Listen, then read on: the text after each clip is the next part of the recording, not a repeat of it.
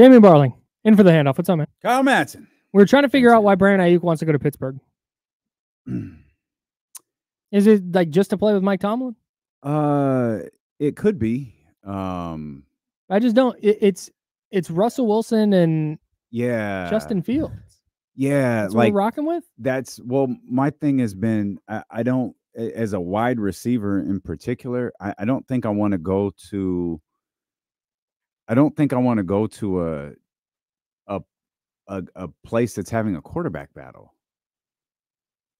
As a wide receiver, like, I want to know who my quarterback is. And like, these guys are battling it out. Russell Wilson, Justin Fields. Yeah, like, in theory, that's fun. Unless you're a wide receiver, then it's like, wait, we don't have a solidified like number one quarterback yet. Yeah. And I know they have Russell Wilson listed as one on the depth chart right now, which is fine. Mm-hmm. But yeah, I don't understand that idea either, other than, maybe he's close to people on the team. Maybe it is Mike Tomlin. But Mike Tomlin is not here for your nonsense. Not speaking specifically of Brandon Aiyuk. I'm speaking of anybody. He is not. He's not here for the nonsense. Yeah. And like, I don't know, like, for a player like Brandon Aiyuk, I just feel like if I was a guy looking to make my place in the NFL on the offensive end, I want to play for Kyle Shanahan.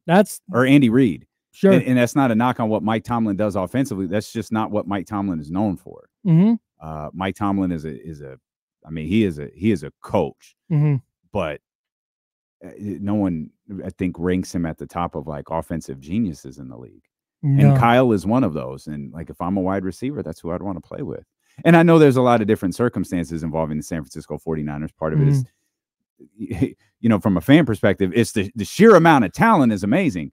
From a player perspective, it's like, Debo's getting the ball, Christian McCaffrey's getting the ball, George Kittle's getting the ball. You got all of these different guys getting the ball, and you're going to run the ball a ton. Elijah Mitchell's going to see the ball who knows how many times. Like, guys are constantly, the ball is going to be spread out. Like, but if you throw it to me, as the numbers have shown, I'm going to pay off for it. But I'm going to pay you off for it, but that's not the way the offense works. Right. That's interesting. I would also, like, you're dealing with two cast-off quarterbacks, right? These are guys that the teams that they just played for, one team paid a lot of money to not have that guy on the roster anymore, and the other guy they gave up for, what, a 6th-round pick?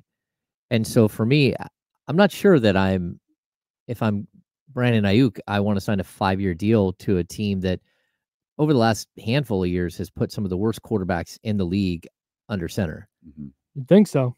Yeah. And so what are they going to do now? Like, they don't value it. It feels like they don't value the quarterback position as much as some other teams do. And they don't value the offensive side of the ball as much as some teams do. So it's just weird that they're both question marks. Like, I like Justin Fields a lot. And I actually like Russell Wilson more than others. But I also know that Russell Wilson's very clearly on the other side of his career trajectory right here. And I'm not entirely sure who Justin Fields is. Is he the guy from Chicago, or is he the guy from Ohio State? Like, I do not know. And again, if he's an offensive lineman, hey, okay, you do what you want to do. If you're a running back, whatever. But a wide receiver, there's one position on the football field, if I'm a wide receiver, that I do not want question marks about, and it's the quarterback. There's no question who's the quarterback in San Francisco. Maybe both options are good in Pittsburgh. Maybe neither one of them are good. I genuinely don't know. I'm rooting for both of them, but that's just not a position I'd want to put myself in if I was Brandon Aiyuk. The 49ers, you're mentioning the volume aspect of this, and this is one of my favorite stats from last year. Brandon Aiyuk, who finished, what was he, 7th in the league in receiving yards? Yeah, 7th in the league in receiving yards, was 36th in targets. Yeah. But to that end, the Pittsburgh Steelers, who trailed in more games than the 49ers did, threw it 15 more times than the 49ers did last year. And George Pickens had 106 targets, had one more target than Brandon Aiyuk. Yeah. So I don't know, man. I don't get it. Why not Cleveland then? We'll talk obviously more about this when you join us tomorrow, because we can really go in depth with this. Yeah. But do you still think there's a chance he signs with the San Francisco 49ers? I think I am now leaning more toward that than him getting traded. Yeah, that's what I am. The fact that we're still sitting here, yeah. If they wanted to trade him, it would have been done. I think the 49ers, like I think we get wrapped up in the NBA's player empowerment. That doesn't really exist in football, even when things like this happen. It's like, yeah, no, go ahead. Go see what's out there for you. Remember, the Ravens did the same exact thing with Lamar Jackson. They said, go sign a trade or go find a trade. And I believe it's the only time in history where trash ass teams like the Atlanta Falcons were like, yeah, we're not going to trade for Lamar Jackson. We don't want him. We're rolling with this scrub that we got over here, and we're going to live in mediocrity for the next 6 years. But no, it's cool. We don't want Lamar. Totally you saw a team after team, and I believe this was an orchestrated attack by the NFL, but that's a different story for a different time. But in the end, what happened? Lamar got paid by the team he was on. Yep. He didn't get the exact contract he wanted because he wanted a fully guaranteed contract, but he got what was at the time the richest quarterback contract, the richest NFL contract in history. Yep. So I ultimately feel like that's how this is going to end for Brandon Aiyuk. I do too. I kind of feel the same way. But it could go like we could be totally wrong. This of course, blow up tomorrow. No doubt. You know what I mean? Like the instability of the whole deal. But what have we been saying about the 49ers the last couple of days? Like this is a clown show. This is not, and they have, for the most part, they've made their mistakes along the way here. No NFL team is perfect, but for the most part, they've been what I would call a good organization over the last half decade or so. Yeah. Trading Brandon Aiyuk now for pennies on the dollar is a bad organization move. And that's why I've looked over the Steelers roster and I've looked over what the Niners need and what it doesn't match up. The Steelers are willing to give up these X amount of guys.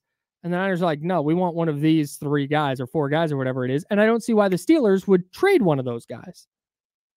If that makes sense. No, it makes complete sense. Like they're not giving up TJ Watt for Brandon Aiyuk. And that's the whole thing with the Niners here is that, if you want to make us better, great, here. He's available. We're trying to win a Super Bowl. Yeah. So your draft pick 1 year from now, 2 years from now, it doesn't help us. I need someone who helps us win a Super Bowl. If you cannot provide that for us, we can't talk. Right. And that's the message that has to be conveyed to Brandon Aiyuk and because the leverage play there in my mind is, if we trade you to Pittsburgh, we don't get anything that helps us win a championship. If that pisses you off and you don't want to play football, that's fine. We're in the same exact position we would be in if we did the deal with Pittsburgh. Exactly. That's what you said. So yeah, that's what I stole that from you then. No.